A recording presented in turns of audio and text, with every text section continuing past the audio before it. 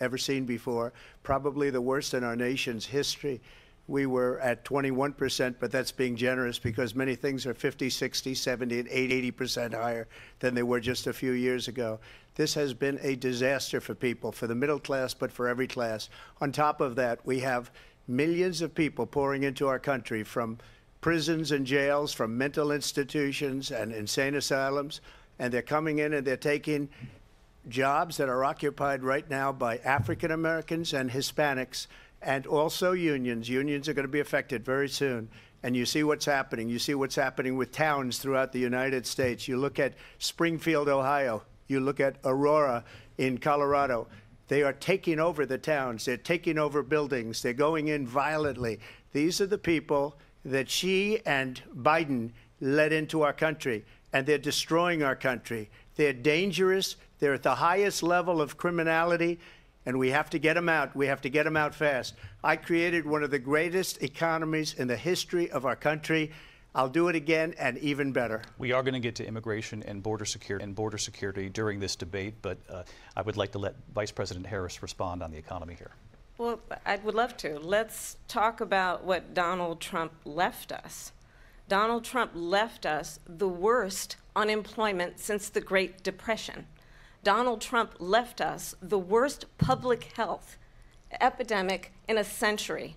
Donald Trump left us the worst attack on our democracy since the Civil War. And what we have done is clean up Donald Trump's mess. What we have done and what I intend to do is build on what we know are the aspirations and the hopes of the American people. But I'm going to tell you all in this debate tonight, you're going to hear from the same old tired playbook, a bunch of lies, grievances, and name-calling. What you're going to hear tonight is a detailed and dangerous plan called Project 2025 that the former president intends on implementing if he were elected again. I believe very strongly that the American people want a president who understands the importance of bringing us together, knowing we have so much more in common than what separates us. And I pledge to you to be a president for all Americans. President Trump will give you a minute here to respond. Number one, I have nothing to do, as you know, and as she knows better than anyone, I have nothing to do with Project 2025. That's out there. I haven't read it. I don't want to read it purposely. I'm not going to read it. This was a group of people that got together. They came up with some ideas, I guess some good, some bad. But it makes no difference. I have nothing to do. Everybody knows I'm an open book. Everybody knows what I'm going to do. Cut taxes very substantially and create a great economy like I did before. We had the greatest economy. We got hit with a pandemic. And the pandemic was not since 1917, where 100 million people died, has there been anything like it. We did a phenomenal job with the pandemic. We handed them over a country where the economy and where the stock market was higher than it was before the pandemic came in. Nobody's ever seen anything like it. We made ventilators for the entire world. We got gowns, we got masks, we did things that nobody thought possible.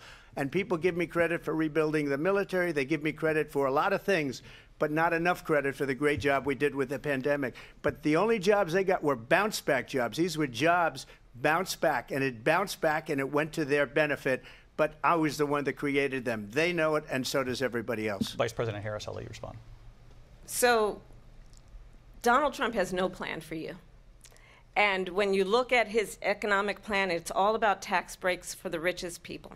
I am offering what I describe as an opportunity economy, and the best economists in our country, if not the world, have reviewed our relative plans for the future of America.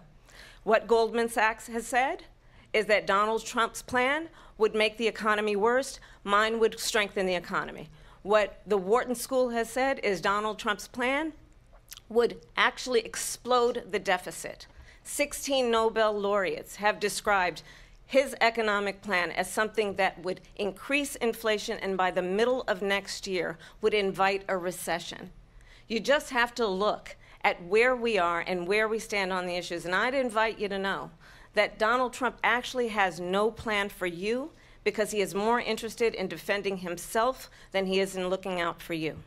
That's just a soundbite. Look, I went to the Wharton School of Finance, and many of those professors, the top professors, think my plan is a brilliant plan. It's a great plan. It's a plan that's going to bring up our worth, our value as a country. It's going to make people want to be able to go and work and create jobs and create a lot of good, solid money for our country. And just to finish off, she doesn't have a plan. She copied Biden's plan, and it's like 4 sentences, like run, spot, run. 4 sentences that are just, oh, we'll try and lower taxes. She doesn't have a plan. Take a look at her plan. She doesn't have a plan. Mr. President, I do want to drill down on something you both brought up. Mr. President, I do want to drill down on something you both brought up. The Vice President brought up your tariffs. You responded, and let's drill down on this, because your plan is what she calls is essentially a national sales tax. Your proposal calls for tariffs, as you pointed out here, on foreign imports across the board. You recently said that you might double your plan, imposing tariffs up to 20% on goods coming into this country. As you know, many economists say that with tariffs at that level, costs are then passed on to the consumer. Vice President Harris has argued it'll mean higher prices on gas, food, clothing, medication, arguing it costs the typical family nearly $4,000 a year. Do you believe Americans can afford higher prices? Higher prices. What's going to have and who's going to have higher prices is China and all of the countries that have been ripping us off for years. I was the only president ever. China was paying us hundreds of billions of dollars, and so were other countries. And, you know, if she doesn't like them, they should have gone out and they should have immediately cut the tariffs. But those tariffs are there 3.5 years now under their administration. We are going to take in billions of dollars, hundreds of billions of dollars. I had no inflation, virtually no inflation. They had the highest inflation perhaps in the history of our country, because I've never seen a worse period of time. People can't go out and buy cereal or bacon or eggs or anything else. The people of our country are absolutely dying with what they've done. They've destroyed the economy. And all you have to do is look at a poll. The polls say 80 and 85 and even 90% that the Trump economy was great, that their economy was terrible. Vice President Harris, I do want to ask for your response, and you heard what the president said there, because the Biden administration did keep a number of the Trump tariffs in place. So how do you respond? Well, let's be clear that the Trump administration resulted in a trade deficit, one of the highest we've ever seen in the history of America.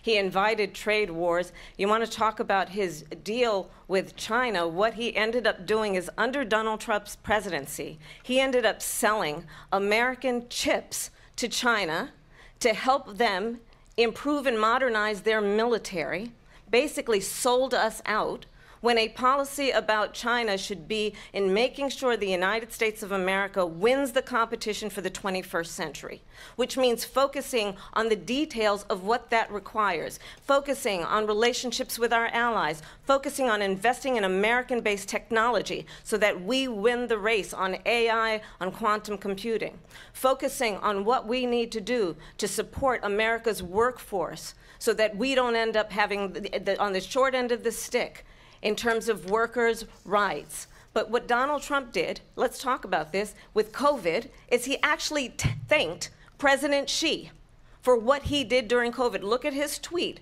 Thank you, President Xi, exclamation point, when we know that Xi was responsible for lacking and not giving us transparency about the origins of COVID.